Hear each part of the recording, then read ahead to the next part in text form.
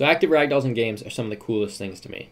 They're also a little bit black magic-y, in that no one really talks about how to create them or how to make them behave the way you imagine them behaving. Like when you see a ragdoll in Grand Theft Auto 5 rolling on the ground on fire, or flipping through the air, or in drunk mode and stumbling around as he tries to walk.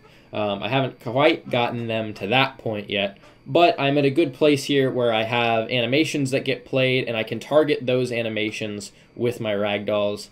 So it allows me to do some pretty cool stuff. So over on the right, you see the white box man, and that is a static armature just playing this animation of it kind of floating out in space.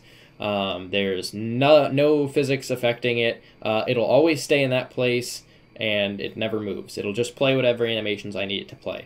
The orange box man is entirely physics-based. It's a ragdoll that is made up of hinge joints, and it targets the white box man's joints. Basically, it lets me do cool stuff like having the player try and hold animated poses while actually interacting with physics and the world.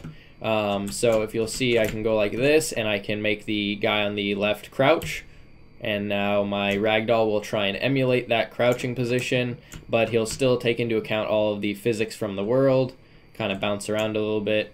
It's a really, really cool thing to be able to mess around with and use.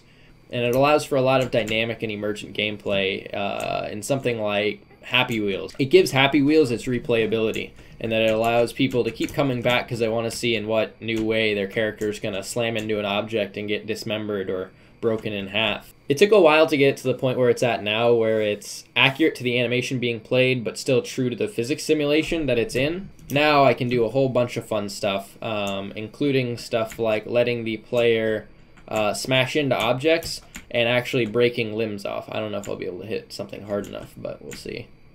Not quite. So over the next couple days, I'll probably throw together a tutorial about how to create something like this yourself. It's really not that complex. It just took quite a bit of work to get the ragdolls to work without erratic twitching from forces or too much weight being attached to joints. And it's built entirely with Unity's built-in hinge joints and box colliders. There's not a whole lot else going on. You could use whatever other colliders I guess you need. The other cool thing that I've built into this is that if I animate this box man to, say, bend in half and break, and it really isn't a physical possibility or within the limitations that are set on the rigid bodies constraints, it will only go to its limits. So if I animated this guy with his elbow bending backwards behind it, which is not physically possible, this guy will stop targeting it past the limit of his joint. Which basically allows me to take a little bit more liberties and not have to work entirely within the same constraints for the animation, and stops me from ever being able to create something that can completely break my ragdoll, which is really, really nice. So thank you for watching. I hope I covered everything in this video that I was planning on covering.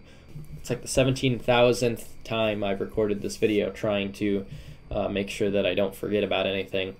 If you have any questions, feel free to leave them in the comments or on the Reddit post. And other than that, though, I will hopefully see you guys next time.